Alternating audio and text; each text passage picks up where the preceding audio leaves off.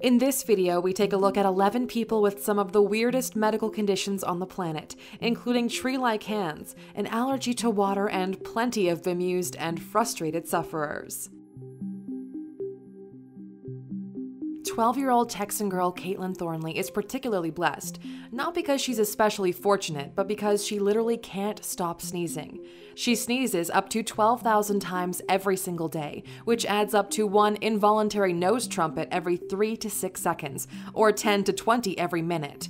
The mucus mystery began just after she left one of her clarinet lessons, so she initially assumed it was some sort of allergy or reaction to the instrument. But it soon got a lot worse, and there have been no reports of it stopping since. Speaking to reporters about the condition, she said, "I'm constantly in pain with my abdomen. My legs are weak. I can barely eat." Her only respite is in sleep, when she drifts off after taking some Benadryl, but no one is able to diagnose the root of the problem. Her parents have taken Caitlin to 6 physicians, but no one can work out the solution, though all have confirmed that it's not an illness or an allergy. Some have speculated that the violent and snot-snuffed problem might be a tic or a short circuit in her brain, which incorrectly sends a misleading signal to her nostrils. Caitlin is unable to attend school and can no longer play the clarinet, and she even claims that she sneezes in her dreams. Haley Smith from Alabama, USA, had a pretty strong reaction to her parents' divorce. Sadness? Check. Depression? Check. Thinking she's a corpse? Wait, what? Yup. For 3 years after the torrid divorce of her parents, Haley began obsessively watching horror movies and visiting graveyards, and sincerely believed that she was dead. She told journalists, "I'd fantasize about having picnics in graveyards, and I'd spend a lot of time watching horror films because seeing the zombies made me feel relaxed, like I was with family." But there was some bright sides. She also confessed that she decided to eat whatever she wanted because she couldn't put on weight if she was dead.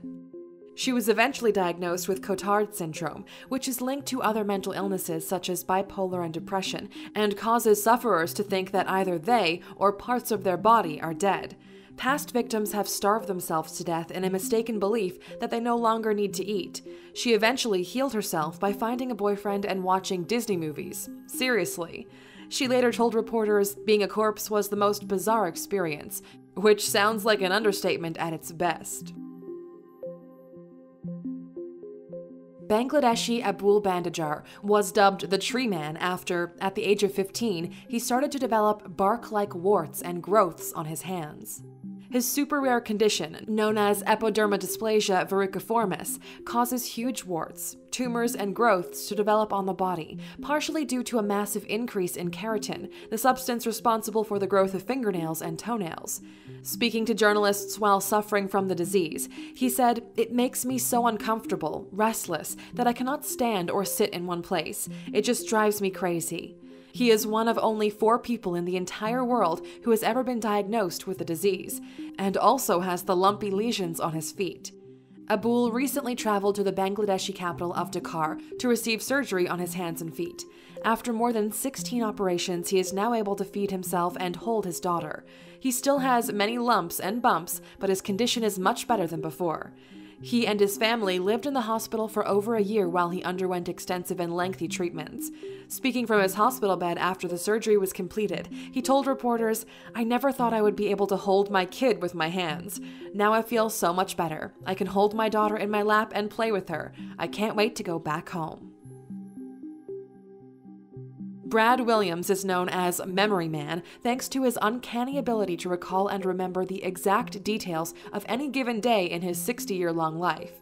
Give him any event, personal or public, and he can recall the exact date, year, and day of when it happened. And perhaps even more crazy, if you give him a random date, he can accurately give you a load of details on what happened on that day, including world events, political happenings, sporting results, and more. He is one of less than 30 people in the world who has been diagnosed with hyperthermesia, the name given to those in possession of a profoundly detailed memory. He has appeared on TV numerous times and published a book about his abilities, and he never forgets where he left his keys. 16-year-old Ruben Samo from Georgia, USA, was playing soccer when he suffered a near-fatal concussion. He was kicked in the head and stopped breathing many times before being placed into a coma for several days. And this is where the weird bit starts. He allegedly awoke from the coma speaking, and only speaking, perfect Spanish, a language which, before, he could not speak fluently. For the first few days after waking up, he claimed that every time he tried to speak English, he felt as if he was going to have a seizure. Over the course of the following few days, he slowly regained his ability to speak English, and his Spanish gradually dwindled.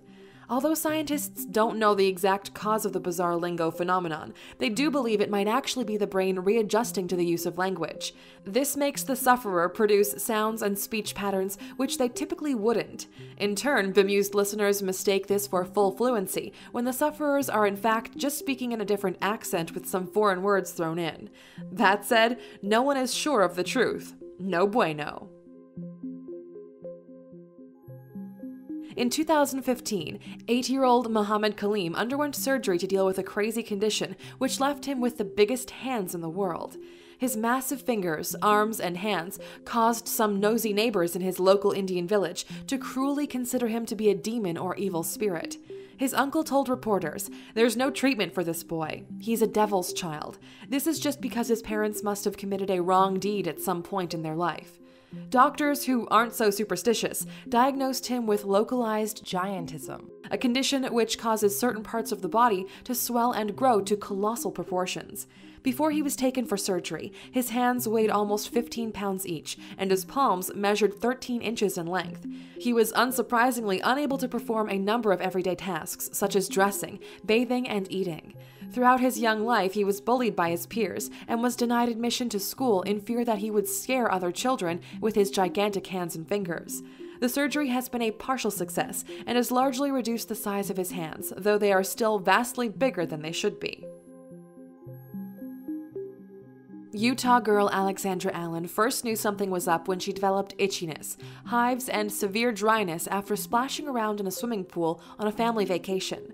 Upon having the same reaction after swimming in a lake, she was convinced there must be a problem. After a few years of suffering from these symptoms every time she touched water, she decided it was time to see a doctor. The diagnosis session involved sitting in a tub of the stuff, which Alexandra claims felt like being tortured.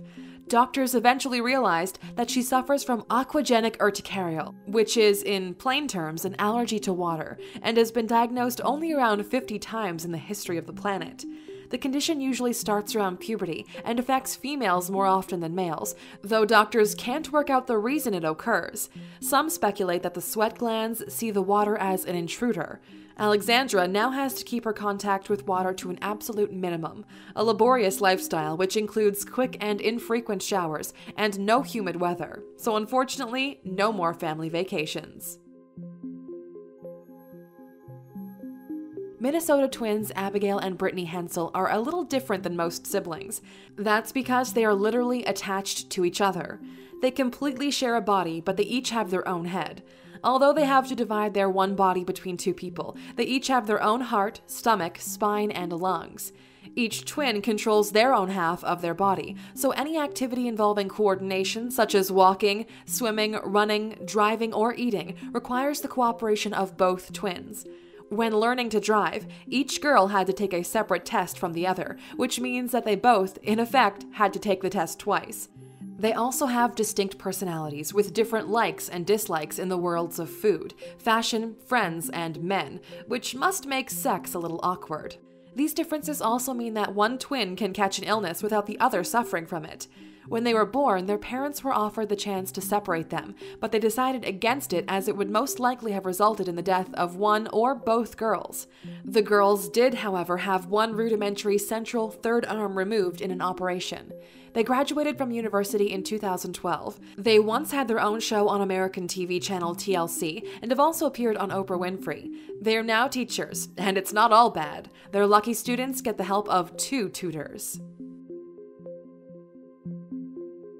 Young Indian boy Deepak Paswan underwent surgery in 2010 to remove from his body the limbs of his parasitic conjoined twin. Though less ominous than it sounds, he was born with the semi-developed arms and legs of a conjoined twin growing out of the very center of his chest, leaving him with the grand total of 8 limbs. This condition occurs when, in the womb of the mother, one unhealthy twin attaches itself to the healthier sibling in an unsuccessful attempt to survive.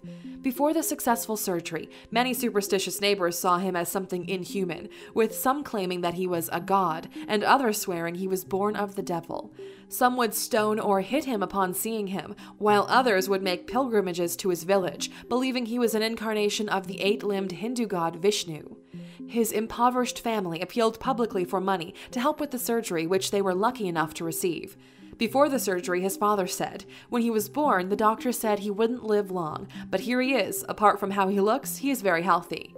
Deepak himself told reporters, "I am tired of being different. I just want to live normally." Since the operation, it seems that he now does.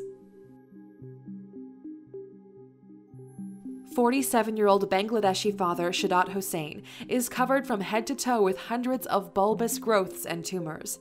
Doctors believe he's suffering from neurofibromatosis, which causes tumors to grow along the nerves of a person's body. He noticed his first tumor at the age of 13, and things have gotten progressively worse since then. The tumors cause him massive pain, which means he is unable to wear clothes on his top half, needs help to use the toilet, and often cannot feed himself.